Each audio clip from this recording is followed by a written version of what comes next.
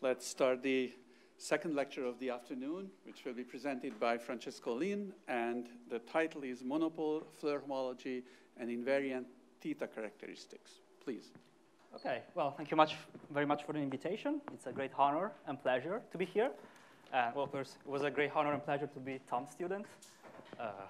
You're always talking to Tom, you're always in for some good time, learning beautiful math, and being asked, as Andras was saying, like very interesting questions that it might take 2 hours, 2 weeks, 2 months to solve. So this project is inspired by a question that Tom asked me about 10 years ago, I think. So, and I'm not answering the question he asked me, but I'm trying to make some progress along those lines. Yeah, so I want to tell you about some relation between monopole Floer homology. So this is, some topological invariants of 3 manifolds defined from the Seiberg-Witten equations.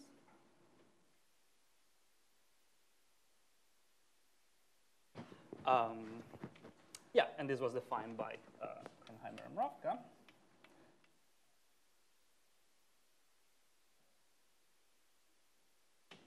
Okay, and some very classical topic of study in the geometry of Riemann surfaces. So this is classical geometry of algebraic curves.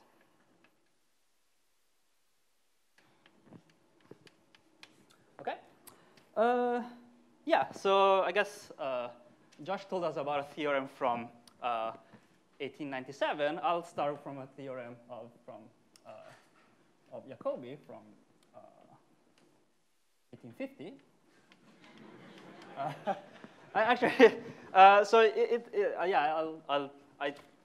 I'm not exactly sure it's his theorem. I tried to look up where this was first proved. Either him or Plucker, but this is what Hitchin says, so I guess I'll follow him.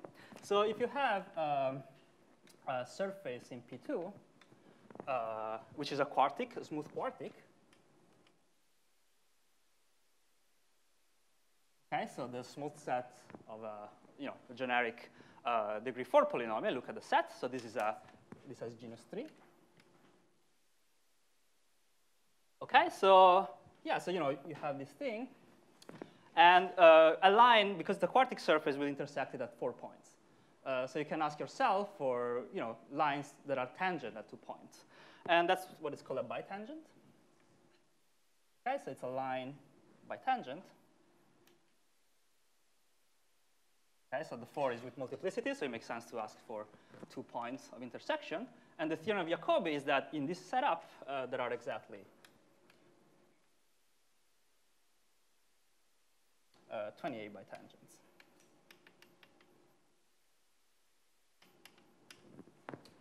Okay, so this is a very classical theorem from 1980. Yeah, so how is this related to what we're interested in? Yeah, so I don't know how they proved it exactly back in the days, but in the modern language,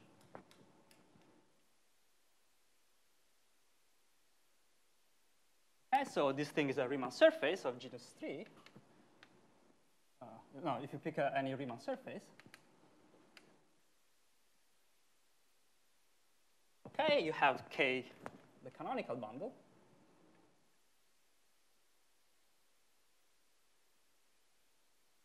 Okay, and yeah, the key object we'll look at, so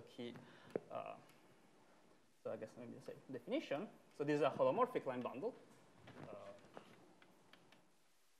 Okay, so we can look at line bundles which are square root of it. So L, holomorphic line bundle.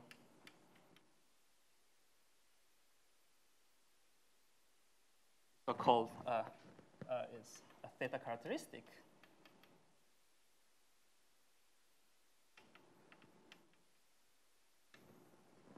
If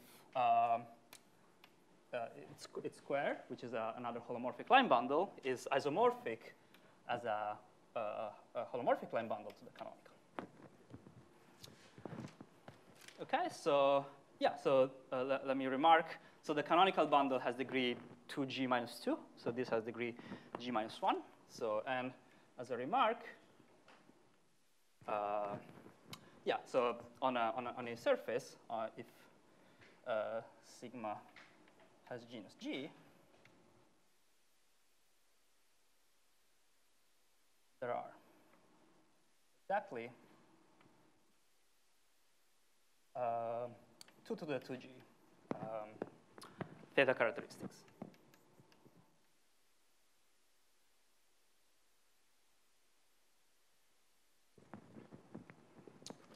Okay, yeah, so we have all these holomorphic line bundles, a lot of them. So in particular on a surface of genus 3, we have 2 to the 6.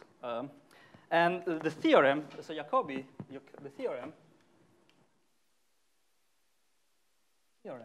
follows from the fact that on a if you have a genus of sigma equals 3, there's then, so we have this holomorphic line bundle, so we can look at the space of holomorphic sections. So H0, so we look at this is space of holomorphic sections.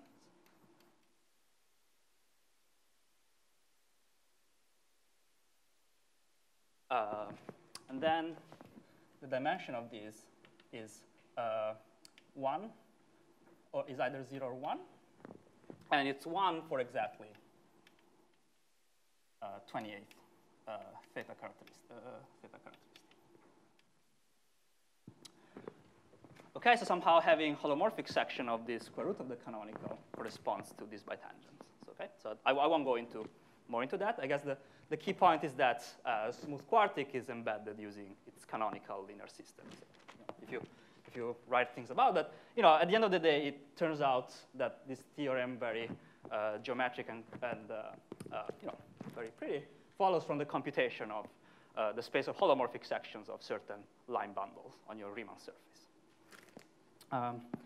Okay, any question?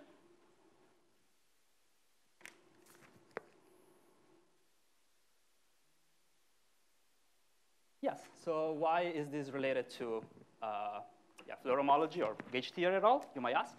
Well, this is maybe let me, here, this is a very beautiful observation due to Atiyah, which I actually learned from Tom's Riemann surface class, so this is by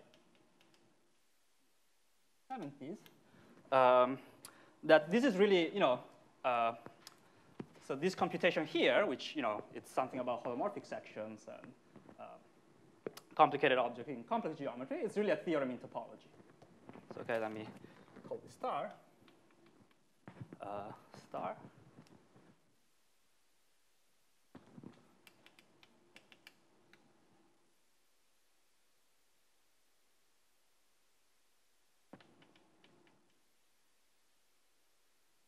Okay. Yeah, so that looks like a theorem in complex analysis because it's about space of holomorphic section. Let me tell you why it's a theorem in topology. Well, I guess depending on what you call topology exactly, but it's something I would call topology. Yeah, so I guess, theta characteristics on L, on sigma, they're somehow taking the square root of the canonical. So you might expect that it's somehow related to spin structures. And in fact, the number 2 to the G is also the number of spin structure on your surface. So indeed, they are in one-to-one correspondence with spin structures.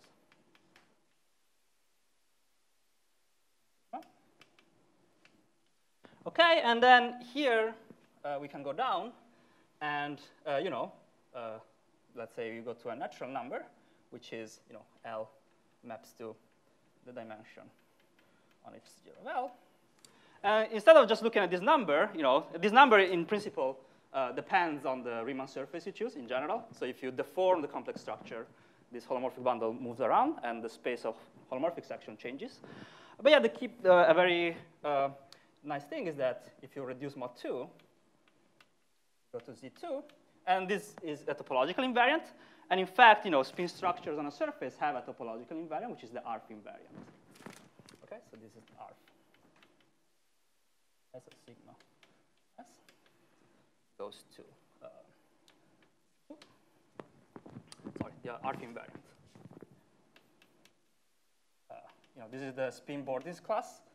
It's in omega 2 spin. Omega spin 2. Which is Z2. Okay, and well, the claim is that this diagram commutes. So if you take a theta characteristic and take the ARF invariant of the corresponding spin structure, that gives you the dimension of the space of holomorphic section mod 2. Okay, and I guess how this does it relate to gauge theory? Well, so the idea uses that the del bar operator, which is the operator whose kernel is a holomorphic section.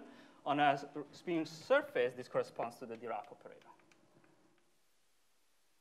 Okay, and under this correspondence, to tie up with what I talked about last week, H0 of L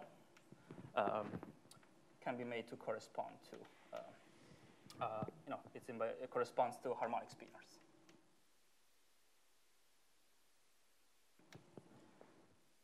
Okay. Yeah, so. Okay, so yeah, and this theorem here is somehow a manifestation of index theory of the Z2 version of index theory. Okay, so maybe let me remark even more clearly that the dimension of H0 of L is not deformation invariant.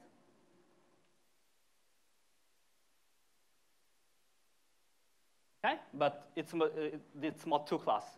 It's a residue mod 2. Its parity is deformation invariant. Okay, so in general, if you have a family of Riemann surface with a spin structure, then the space of harmonic spinor jumps. But yeah, the mod 2, it will not. Okay. Any question about this?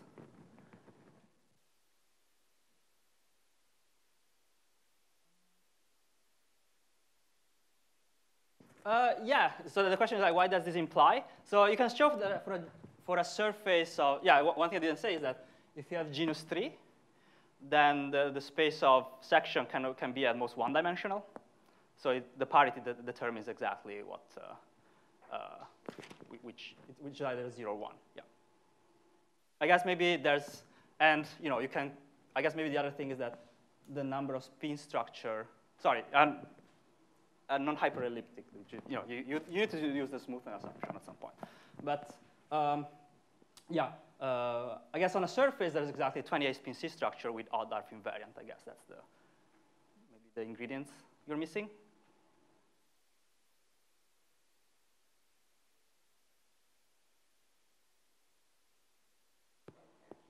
Ah, okay. So I guess more on this side.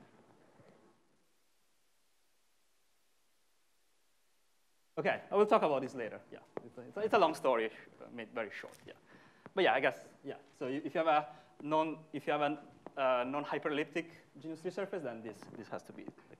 It has almost 1, and then the parity determines whether it's 0 or 1. So you can compute. The theorem follows from a topological considerations. Okay. Yeah. So okay, this is all about surfaces and Riemann's and their holomorphic geometry. Yeah, so for today, I want to look at a very specific example. So, monopole Floer homology is an invariant of 3 manifolds. So I have to, construct 3 manifolds in some way. So I work in a very simple setup. So consider, so this is a Riemann surface, and you consider an automorphism. Okay, so here I'll be looking at a genus, let's say, for simplicity, genus L is 2 and phi, so this implies that phi has finite order.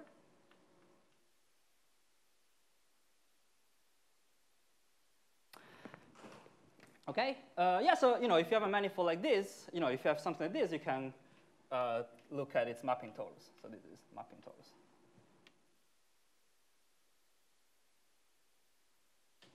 Okay. So I guess the goal for today is to understand how the Floer homology of this mapping torus somehow relates to the geometry of this automorphism. Okay. Yeah. So I guess I said that I don't have a complete answer to Tom's question from 10 years ago, but I'll look at a very for today the big assumption for today.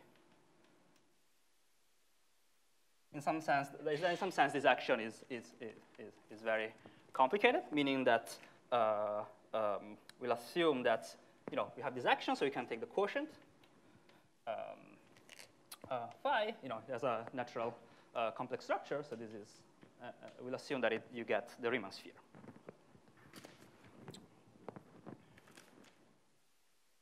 Okay, so I might forget to say it at some point today, but this is our working assumption today. So this implies, in particular, that this mapping torus is a manifold with B1 of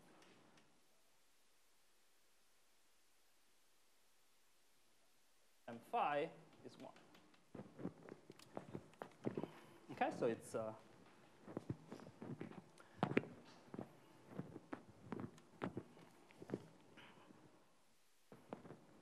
so what are some examples of this?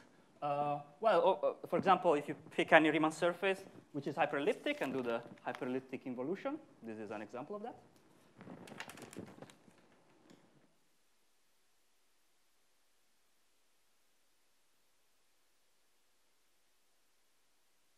Okay, picture of a hyperelliptic involution. But yeah, in general, so if you have the Riemann surface associated to z to the d equals pw. Okay, this is not inside C2. So the Riemann surface, this will be like the Riemann surface.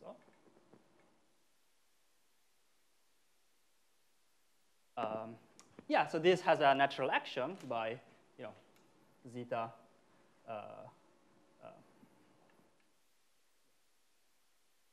z to the d, z mod dz acts on this by w maps to for zeta primitive d root of unity.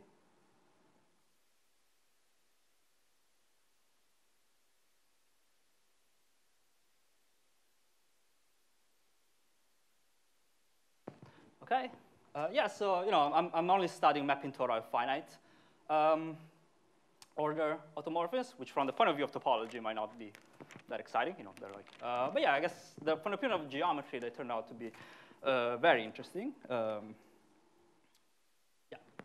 But yeah, and let me also comment that you can show that actually every example that satisfies like this, is of this form. So it's z to the d equal a polynomial for some polynomial.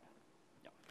So this is really all you can think about. You should think about, and the action can have very complicated ramifications and stuff. So the combinatorics is pretty complicated. Okay. Yeah. So what's the point? Well, the point is that in this situation, so in the case of a single Riemann surface, we had this correspondence between theta characteristics and spin structures. Yeah, so in this situation, we also have an interesting correspondence. So we have the correspondence between, so if you have phi acts on the set of theta characteristics.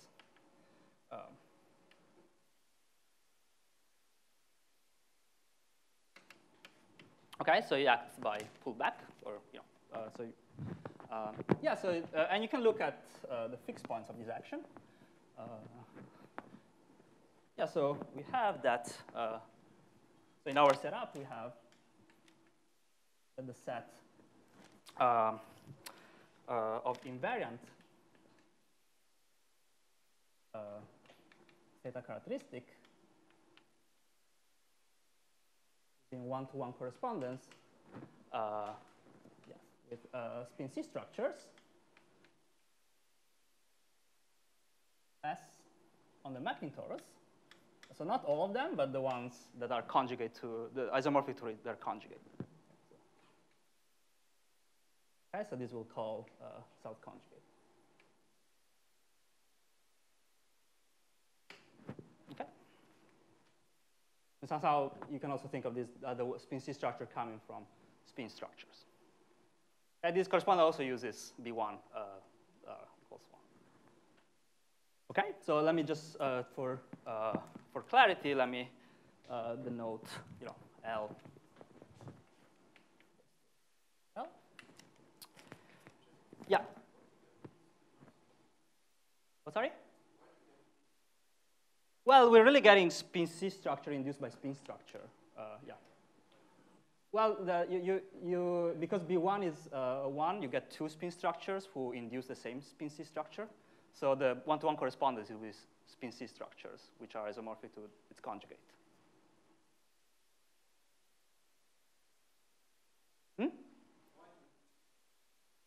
Well, this is, I'll take monopole Floer homology and, well, the gauge group is bigger because B1 is positive, so you get Z components of the gauge group if that's the yeah. Yeah. So, you're not really losing any information, but, this is the better way to phrase it for our purposes, yeah. I think. Yeah, so we have, the action of here. And then we have the action, so suppose we have invariant, so L invariant. So if let's say, you suppose that you have a theta characteristic, which is phi invariant, well, then you can lift the action of the automorphism to the bundle. So phi lifts to action on the bundle, and then you can lift it, you can look at the action on the space of holomorphic sections. Okay, and the only thing to be careful is that, we started with something of order D. Let's say he says order D. And the action, the lift of the action might have double the order. So that's something, okay, depending on which, there might be some lift. Sometimes you might. Yes, exactly. Mm-hmm. Yeah. So there's, and sometimes you have to have order 2D. Yeah. So. Oh, sorry, the question is like the lift is unique up to plus or minus 1, and the answer is yes. Exactly. Okay, so we have this, so before we look at the space of holomorphic sections, and somehow it's related to topology. So here we have this other new space of holomorphic section together with an action on it. Okay, and it's a finite order action, so it's a diagonalizable action. So we have nice eigenvalues and stuff. Okay, so let me tell you the main theorem, which are stated in a very vague way, but then I'll tell you some examples of computations and things you can do with it. So, so theorem. The Floer homology groups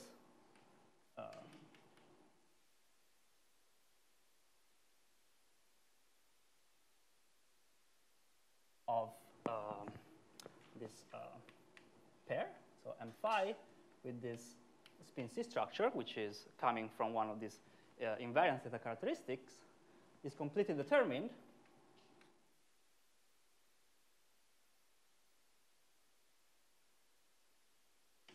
by the spectrum, the eigenvalues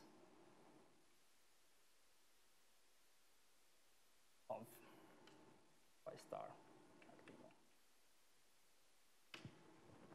Okay, and there, if you tell me the spectrum, there's a recipe that produces you the Floer homology groups. It's a little complicated, so I won't write it out, but there's an explicit formula. Okay, so there's explicitly determined. Okay, so.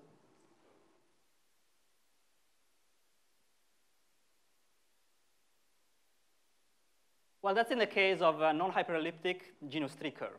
In general, it can be arbitrarily large, yeah. Yeah, in general, I'll give you another examples of in which this thing is arbitrarily complicated. Yeah. Yeah. Any question? Yeah. What, sorry?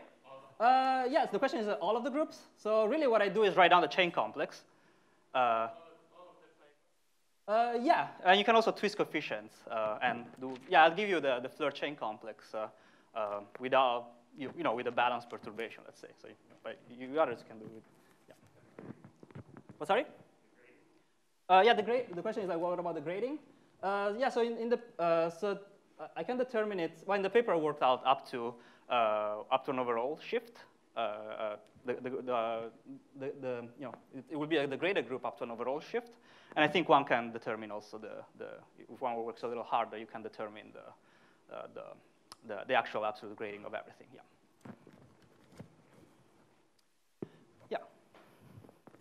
Yeah. Other questions?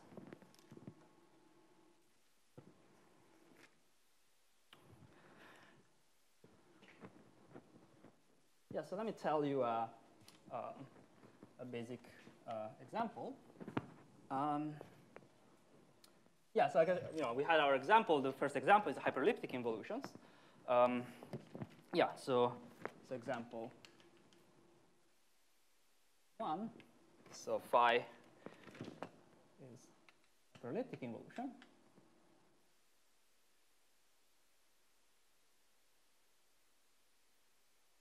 Okay, so one nice fact about the hyperelliptic involution is that it leaves all spin structures fixed.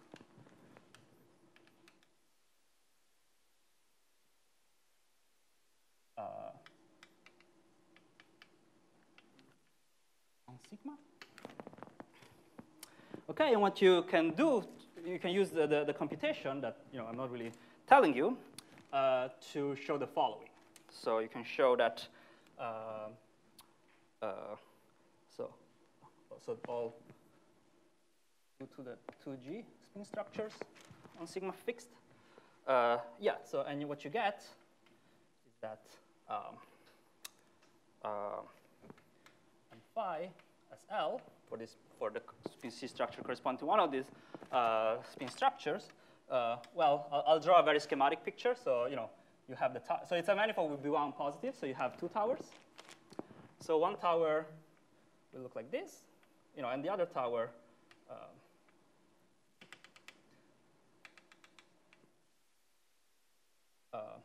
ends up, the action of the B1 action goes in this direction, and the other tower ends a little lower. Okay, and that's it. And this quantity is, let me call it, how much lower you go, and L. Okay, so there's no, in general, there would be some, this is the stuff in the image of the, HF infinity of HM bar. In general, there's a reduced part, but in this case, I'm saying that there's no reduced part. Okay? Yeah, and here I'm doing the computation without twisting coefficient, but you can do twisting coefficient. So, and what is NL? So NL,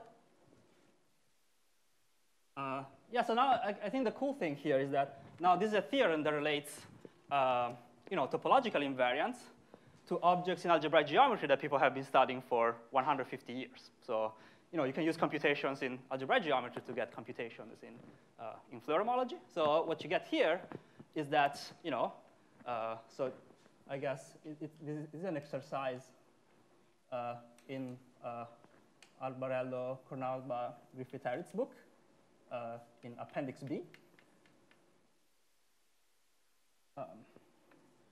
Implies that so this NL is 0 for 2 to the G plus 1 over G, choose G, theta characteristics. And then for every W between 1 and G and W odd, that exists exactly 2G plus 2, G minus W theta characteristics. such that NL is W plus 1 over 2. Okay, so this is the whole computation of the self-conjugate spin C structures on or the Floer homology for the mapping towards over the hyperelliptic convolution.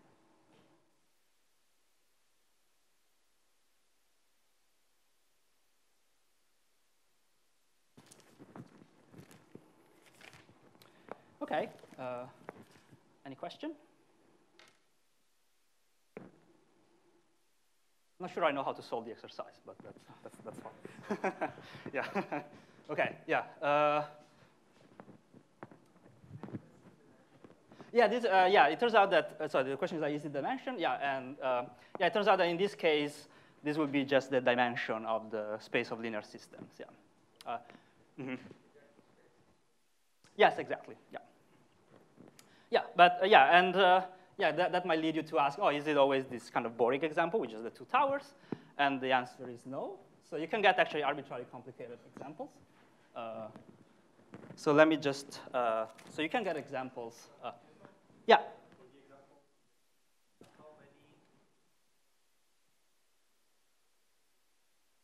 So how many torsion spin C structure which are not conjugated have?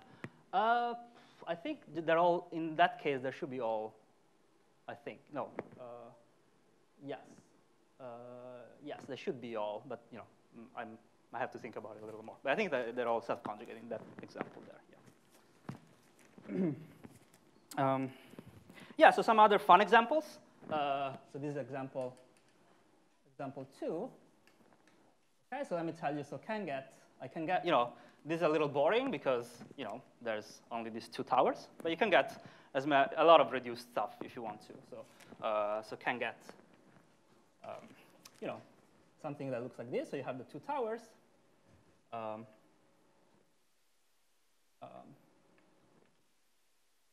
And then something that goes down a little bit, the other tower, by, let's say, n. And then you might have something at the bottom, some reduced part at the bottom that goes up. And you can get this for n bigger or equal than n. And this, you just need to look at order 5 automorphism.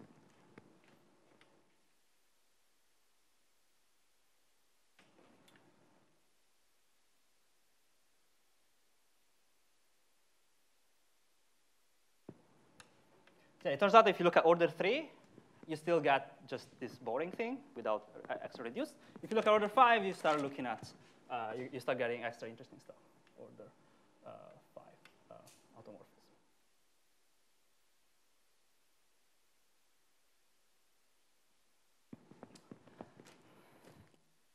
Okay, and in general, yeah, in general, yeah. Any question about the statement? Yeah.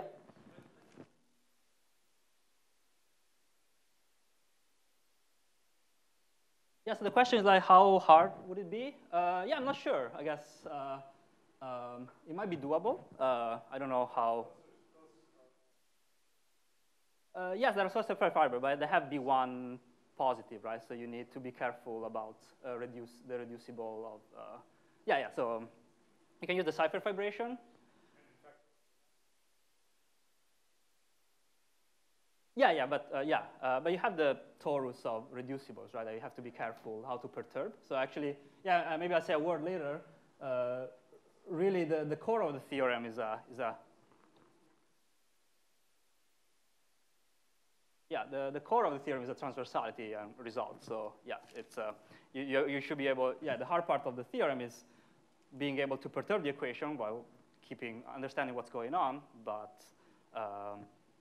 Somehow being able to achieve transversality. So that's where I use the assumption that the quotient is P1. Otherwise, yeah, that I don't know how to do. Yeah. Yes? What about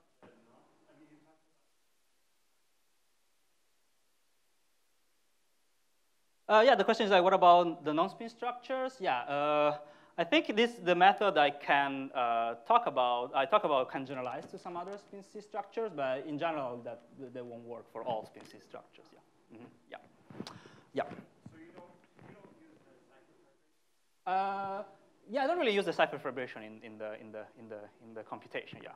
So yeah, I guess I realized that after I wrote the paper, so oh, this is cipher fiber, but yeah, that's why. Yeah. So like, you don't need yeah. So yeah, okay. And in general, you can write. So okay. So this is okay. This is a useful computation if you know how to compute this action. Okay, and then there's a formula, very complicated formula that tells you this. But yeah, of course, this is not an easy thing to do, right? You need to find out invariant spin structure and compute the space of the spectrum of the action of the automorphism on it. So it's a pretty complicated thing. But you can actually you can compute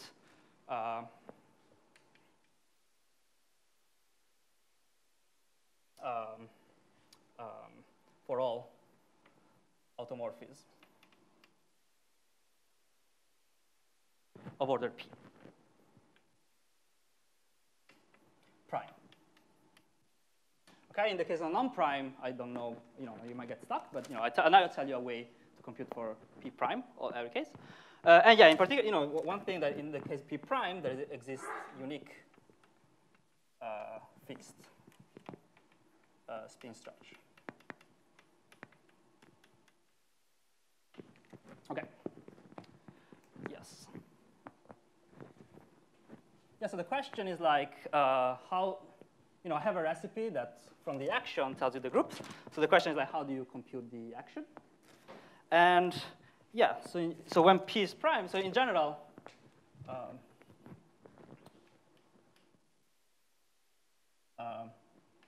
you can use the T-bot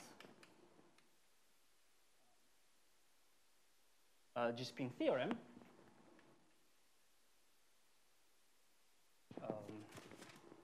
Okay, to get info about the action phi H0L in terms of fixed point locus data.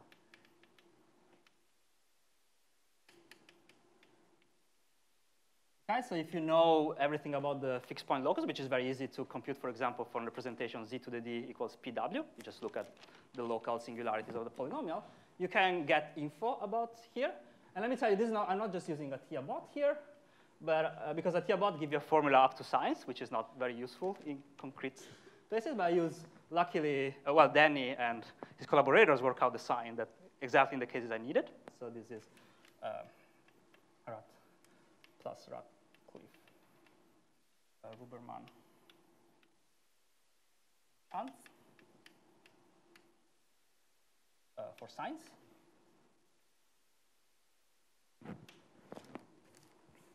Okay, yeah, so if you give me a polynomial, z to the d equals pw, a curve, from there you can compute some partial information about the traces of this action, for example. And then it happens that when the P is prime, that's all you need to compute the action. So when P prime, that determines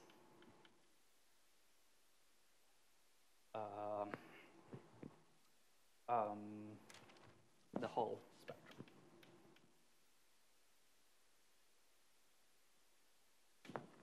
Okay?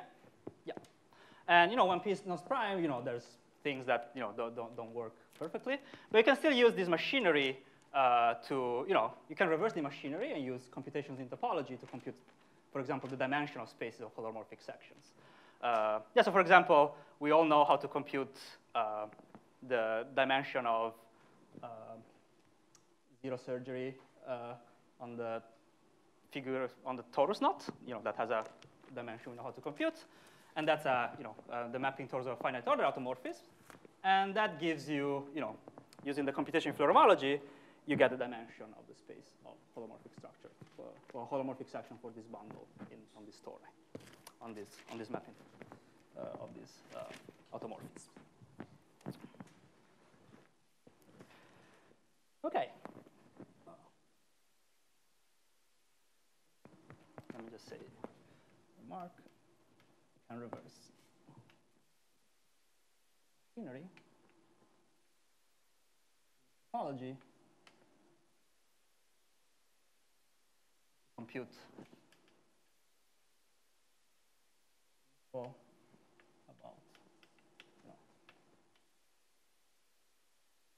for H0L itself. Okay, so for example, the HG surgery on TPQ. Okay, so that's the mapping torus on a surface of genus P minus 1 times Q minus 1 over 2. Okay, yeah, so let me just comment a little briefly about the idea of this computation. So the idea, I guess, is that on surface times a circle.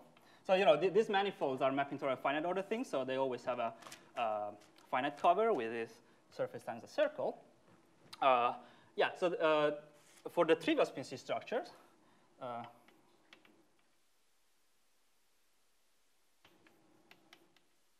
has no the Seiberg-Witten equations have no irreducible solution.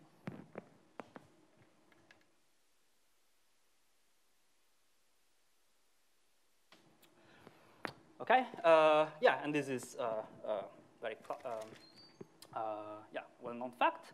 But yeah, this doesn't allow you to compute the Floer homology because the equations are extremely degenerate. So equations are extremely degenerate.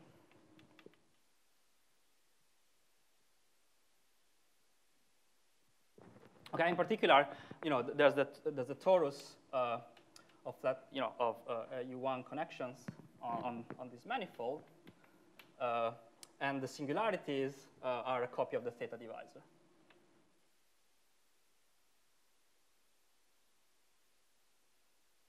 This is a singular locus.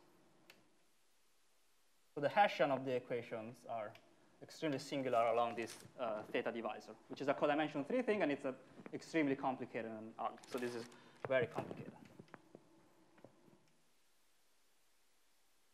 Okay. Yeah, a good portion of this book is about studying how complicated the theta divisor is. So yeah, so I guess the point though is that what you can do.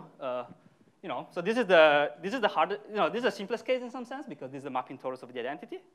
But in some sense, it's the hardest because transversality is impossible here. Yeah, and the idea is to look at the most complicated case, which is the case of so if not phi equals 1, then the torus of flat. This has B1 and phi. This is 1, and so this torus, the circle, and the singularities can't be that bad; they're just points. And yeah, the question is like, can you perturb? The hard part now is to figure out, if you perturb properly, you don't introduce irreducible solutions, and then figure out how the singularities, affect the homology and how they're related to the space of holomorphic section of your curve. Yeah, and that's unfortunately I don't have time to talk about it, so I'll end up here.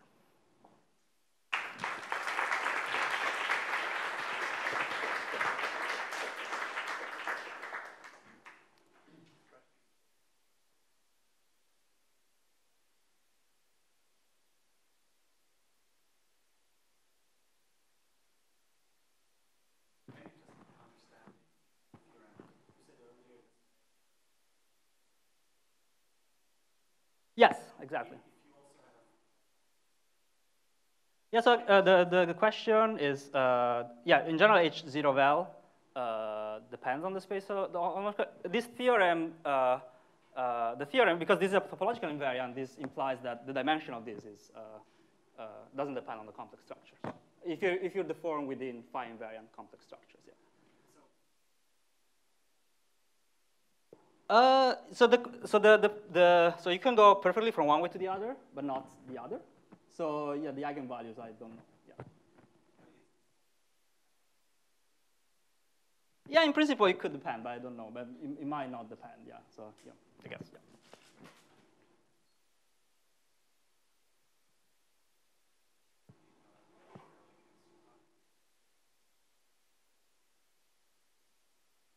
Okay, the question is like, can you do this for instantons?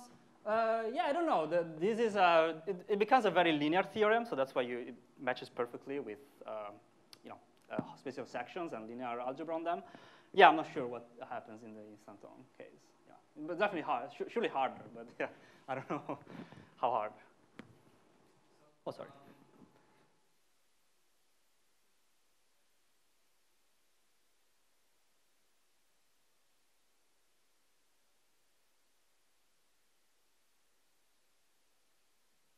Yeah, so the question is, how do you prove this?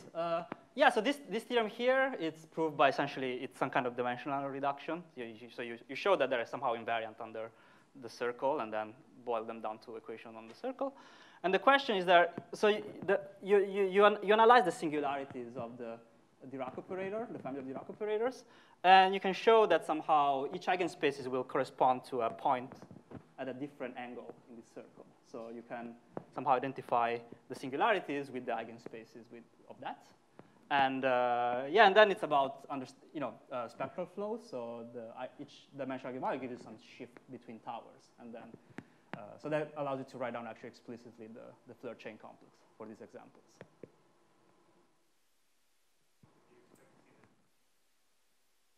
Yeah, the question, can you see pin 2 homology? Yes, the perturbation I use are pin 2 equivariant, so you can compute pin 2 Floer homology using the same approach, yeah.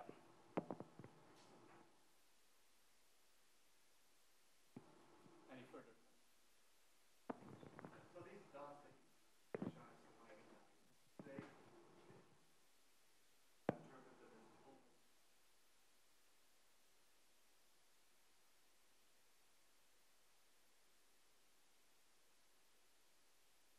the question is, can you interpret this on the theta characteristics on the orbifold?